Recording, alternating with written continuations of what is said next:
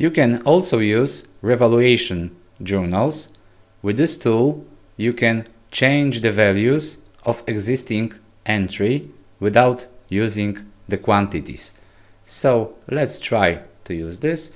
Let's do it on our FIFO item. First, you need to pick the entry you want to change. So let's take this one.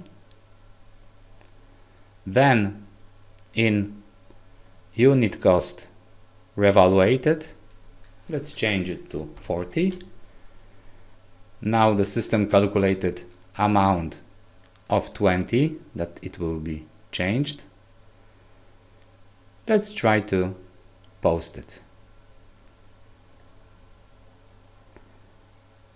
Okay, so now let's check our latest item ledger entries.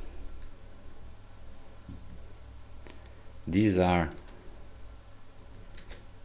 with this item. We have